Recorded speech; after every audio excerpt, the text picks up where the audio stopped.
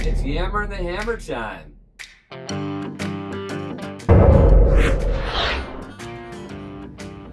That's better. Yammer and the Hammer time.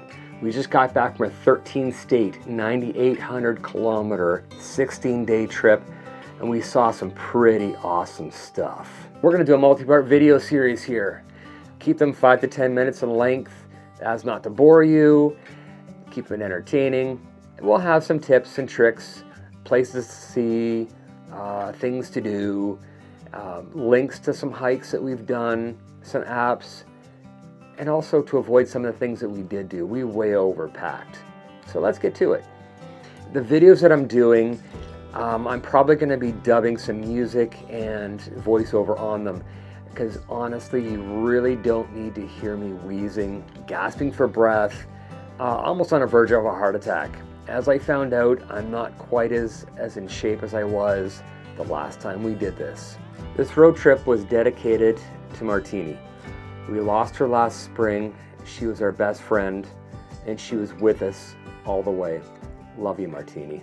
For the 9,800 kilometers I was talking about, I underestimated by about 1,500. I'm fired as a planner, but I was still the navigator. If Tracy, my wife, was a navigator, we'd still be driving and possibly in Alaska. Now, if she was here, she would agree with me as well. And the last 100 kilometers of the trip, I wanted to drive the Bronco a little bit, but would she let me? No, she wanted all the glory to herself. She wanted to do the whole thing. So she drove the 9,800 kilometers. And I'm also the DJ. Now, as a DJ in the Bronco, I'm gonna be getting into that video separately. Basically, the audio sucks in a Bronco, but you can fix it for free. I was also the out the top of the roof picture taker, and I got pretty good at that as well. Climate control, and also pillow tester. Some parts of this trip were incredibly mind-numbing, boring, butt-wrenching sitting there. It was horrible.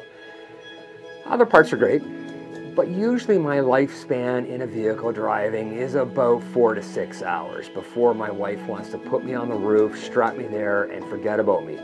Luckily for us, we have a tent on top of the Bronco, so she couldn't do that. And I gotta tell you, I became the pillow tester. If we had like a good stretch of road ahead of us that she didn't require directions, I was testing the pillows. First relaxing stop, Sioux City, South Dakota. This is where the big Sioux River crashes over a series of rock faces, forming beautiful cascades. Formed over 14,000 years ago with the last ice age. Now, Sioux City was founded in 1856, and this park here is actually noted as one of the top 25 city parks in the United States. And if you do get a chance, check out the 19th century Queen Bee Mill. Yes, and I kid you not, sections of the Berlin Wall here in Sioux City, South Dakota. Both sections here were from between the Brandenburg Gate and Checkpoint Charlie areas. Now, this was built starting in 1961 between West and East Germany with the aid of the Soviets. And if you look to the top, you can see the cylindrical top on it that made scaling it virtually impossible. Now, one of the sections here was donated from the citizens of Ratingen, Germany, which is in fact the sister city of Vermilion, South Dakota.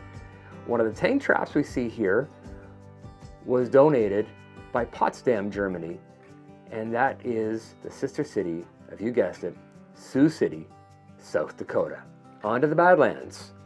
Now, before we get into that, I want to talk about an app called GuideAlong, formerly known as Gypsy. It is an automated audio tour that's based upon your GPS location. And it will give you tips and tricks, where to go, what to see, history, stories. It's fantastic. It's like having somebody beside you who knows everything you need to know. The good thing is that you can download this offline because connectivity isn't always there, so it doesn't matter. It starts automatically. It's fantastic. Check it out. Badlands, 240,000 acres. 11,000 years ago, people hunted mammoth here. And most recently, Dakota. And they deemed it Makosika, which meant Badlands. Now, here is what you see is very soft, very prone to rock falls. very fragile. So when you're hiking here, please be careful. Let's save it for future generations, and also take some water with you too. But as you can see, it's a very unworldly looking area, supernatural in a way, and depending on the lighting, whether it's first thing in the morning or in the evening, the hills, the valleys, the peaks, the buttes, along with striped colors, it changes all the time. It is a fantastic and surreal looking landscape. Which way to the notch? Ah, crap. Let me give you a hand getting up. I did it.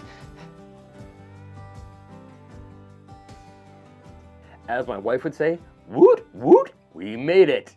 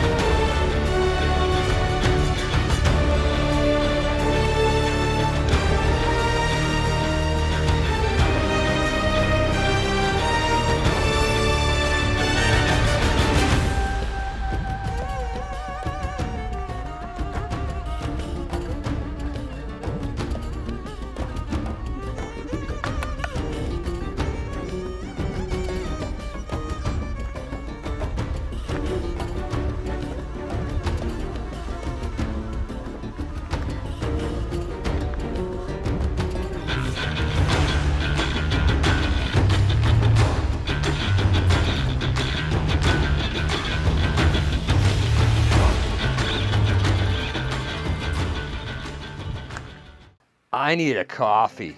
No way. Yeah, way. Okay, that's it for this one. Please join us for our next in the series of this road trip. This time we're going to be doing Mount Rushmore, Tonto, Sylvan Lake, the Black Hills, and Needles Highway. So if you want to check it out, sign up for notifications, like, subscribe, do what you want, it's okay. I'm putting it out here, hopefully to entertain you. Scooby-Doo-wah.